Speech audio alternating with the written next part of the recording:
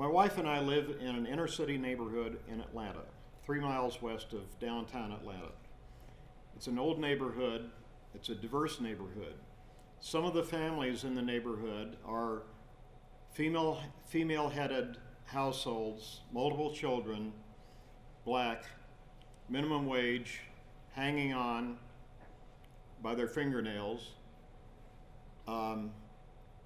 We work with these kids to try to give them other options than joining a gang and ending up in prison. Some of these kids are bright. I think that brilliance is evenly distributed among people regardless of their color or nationality or religion or what have you. These kids, I could talk for hours, I won't, about specifics. The idea that we're trying to convince these kids that they do have a future as productive citizens, educated citizens, able to fulfill their dreams. Perhaps they won't be the next Michael Jordan. The odds against that are pretty high. Many of them have aspirations to sports because that's what they see on TV. Well, black people can succeed in sports or music, but not in any other field. We give them options. The cost of a kid going wrong is the vandalism to your property, the cost of law enforcement, the cost of the correction system and the profit that some firms make from that, and the cost of stifled lives and unrealized talent. Now, that's just one person. Multiply that by millions, and you get an idea of the cost of the isms. I've got plenty of questions, but I believe our audience probably has some of the same questions that I might pose. So does anyone want to join the conversation? Anyone have any questions that you would like to ask? Don't all jump at once. Yeah, right here. And perhaps start with your name and perhaps where you're from. Give them the rules, Brother Jeff. Yeah, we want you to have your name and maybe a little bit about yourself as you mentioned. This is where you grew up, not a dissertation. My name's Karen. I grew up in southern Colorado in Pueblo. I am a mediator, and so my question for Mr. Perdew is about the nonviolence part of the SNCC. How I feel inundated by it all the time, even something as simple as being at a sporting event with our kids and having to stand up to recognize National Guard hero for the day. That's, how do we live nonviolence when we're surrounded by it and glorifying it all of the time? Well, as you probably know, the Student Nonviolent Coordinating Committee was in fact nonviolent. Some of us saw nonviolence as a tactic, and some of us saw it as a way of life, and everybody else was in between. I think that a lot of the violence we see in our community is rage at one's circumstances, directed often at other people.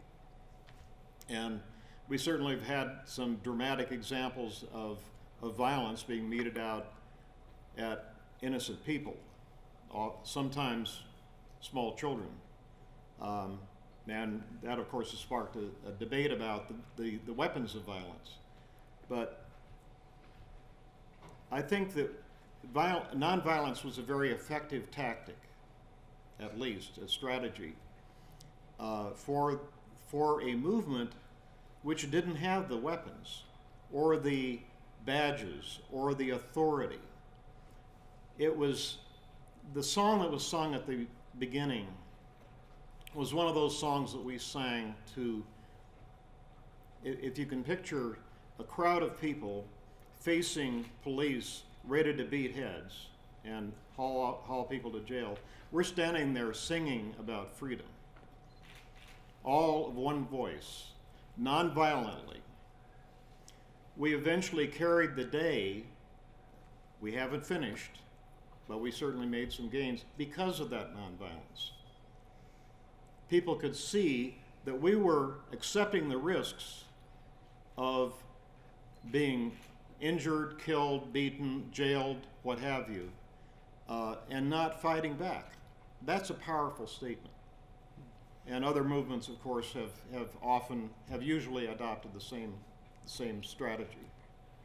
I want to open that up to the panel, and I want to kind of jump into where Karen was talking about the message that we're sending young people and the message that society sends.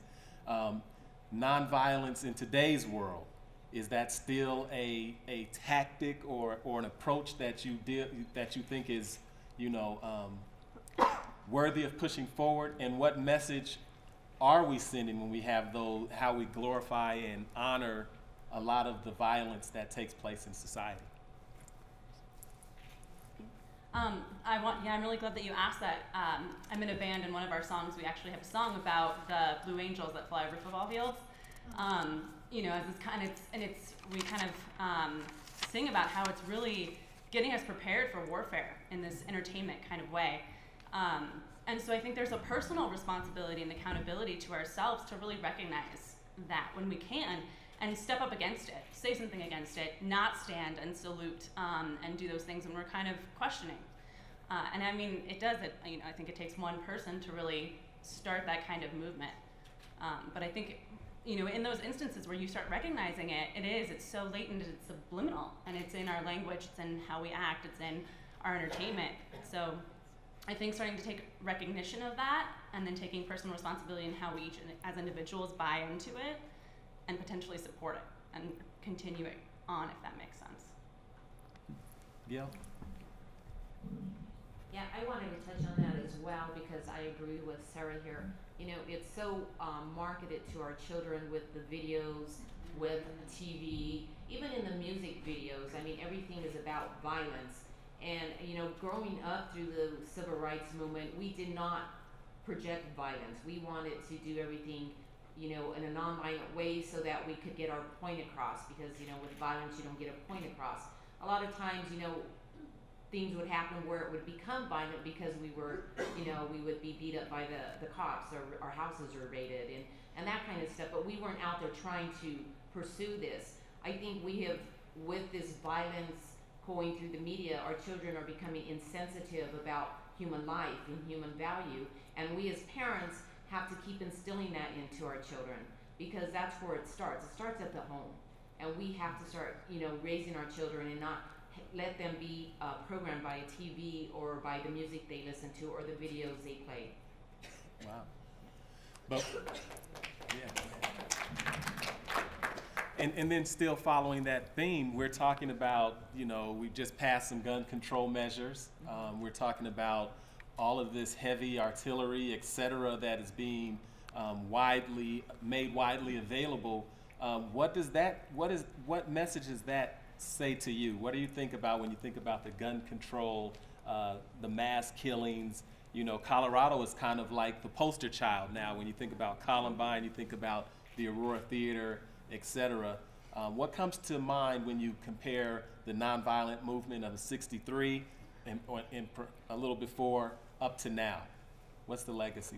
What comes to mind for any of you?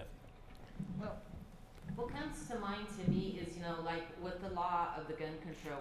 I mean, this law was passed by Clinton administration in 1986. And then when Bush came into office, he just ignored that complete law and put it on the back books. They do that all the time.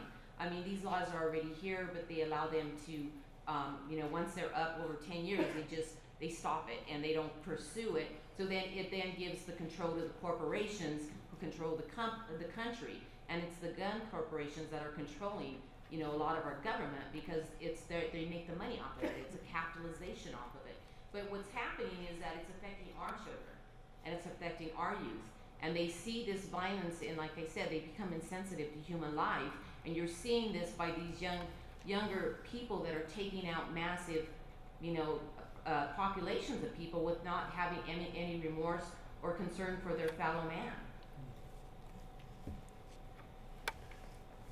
to the audience. Questions? I'm Ernest Bonner, and I'm probably one of the few people in the room that admit to that pickpocket. and grew up in the South in Memphis, actually. Matter of fact, Martin Luther King died 2 miles from my house.